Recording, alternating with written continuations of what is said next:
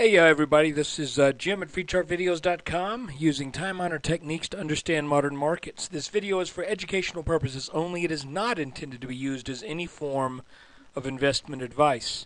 I can draw lines on charts, but you, and only you, have to draw your own conclusions from your own due diligence and make investment decisions that are suitable for your personal financial situation. I am not a licensed professional, really and truly. I'm just a guy who draws lines on charts. We're going to look at a small stock here, Holmes, HH.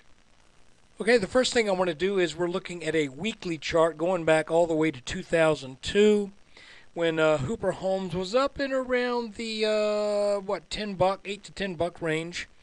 And it started a steady slide. And as a matter of fact, we can go even back further than that and see that at one point it was in a nice climb here from roughly 80, 90 cents all the way up to close to $19.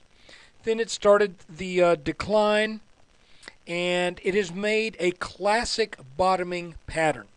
And this, be honest with you, when I saw this chart just last week, I really I don't want to say I got excited because that's kind of weird, you don't get excited over a chart. Come on, it's just a chart. But when I saw the chart, well, yeah, I got excited. And let me show you what I see is going on here. The first thing is there's a classic pattern.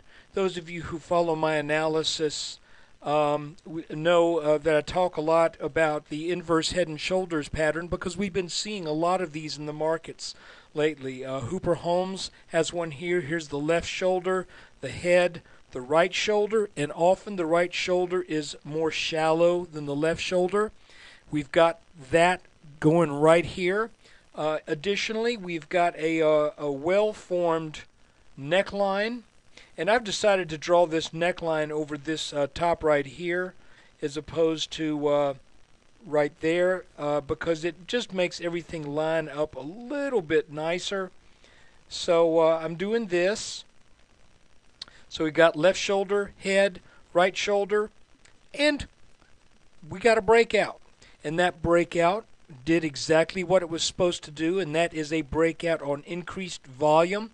Now, in some stocks, I'm not that concerned about volume anymore because of the prevalence of high-frequency trading, but something tells me that the high-frequency trading is probably not taking place in this stock just because of the number of shares that it trades.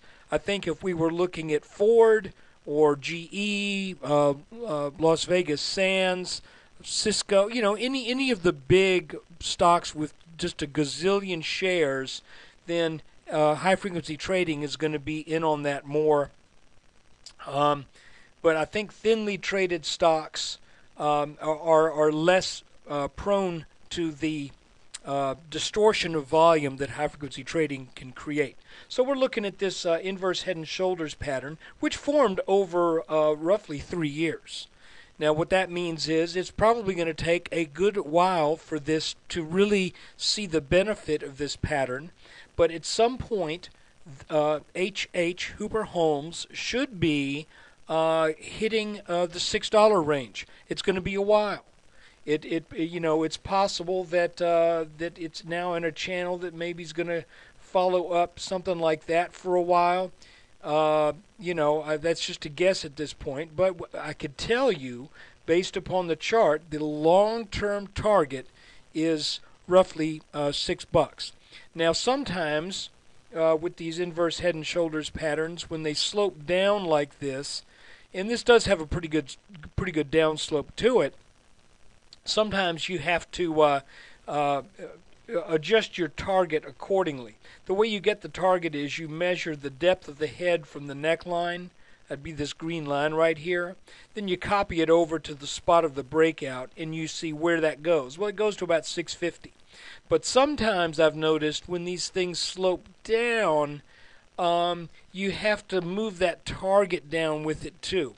So it could be that if HH were to move on up and tag this purple line, let's say in a year, around 480, 490, something like that, then I would be willing to say that that's a close enough fulfilling of that target.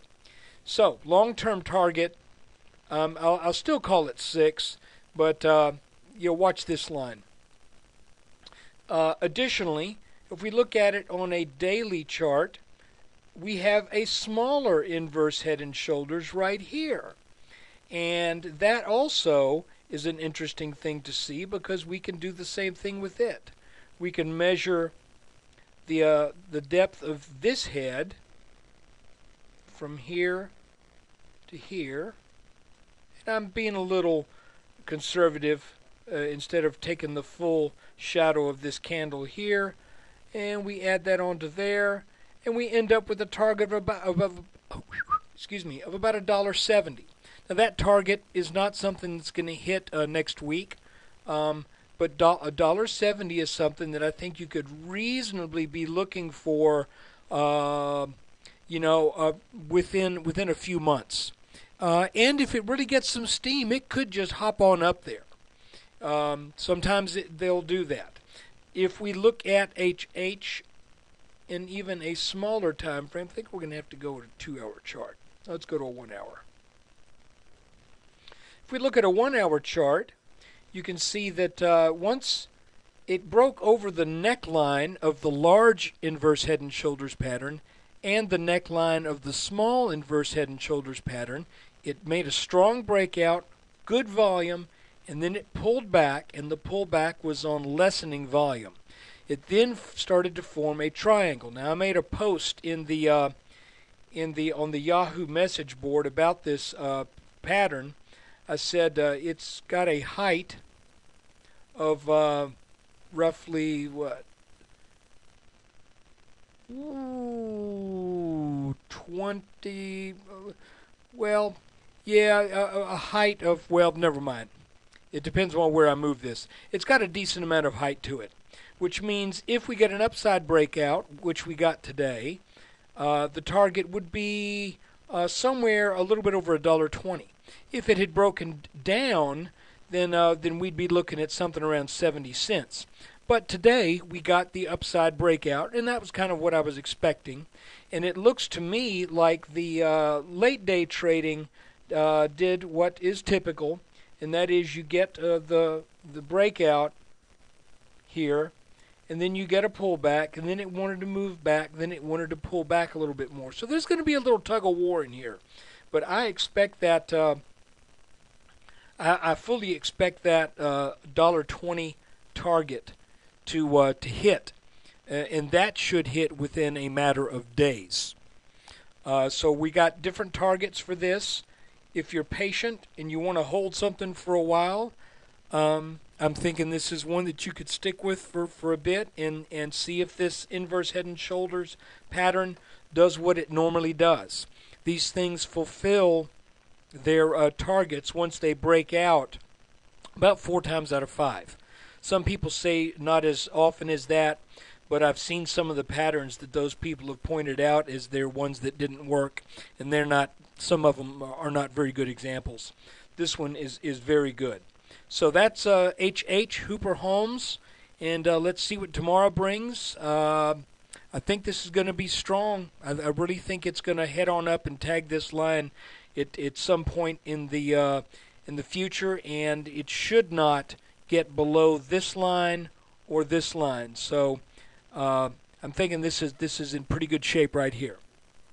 By the way, thanks for watching this video. I did this just for the board at Yahoo for this particular stock. And if anybody sees this, come check out freechartvideos.com. I do a daily S&P 500 update.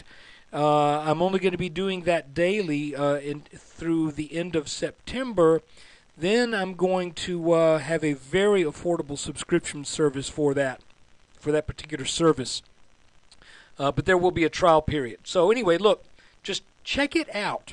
There have been a lot of bear analysts who've been taking people to the cleaners and losing people a bunch of money.